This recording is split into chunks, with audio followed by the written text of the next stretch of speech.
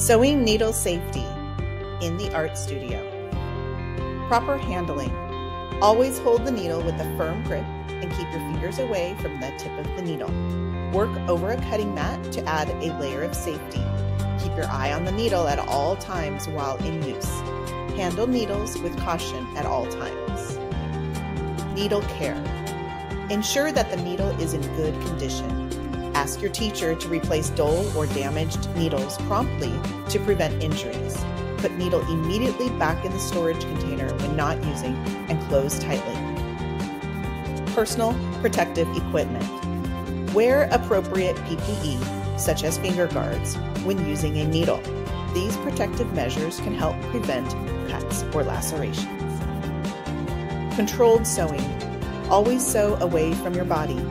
Hold securely the material being sewn using your opposite hand, keeping your eye on the needle at all times. Awareness of surroundings.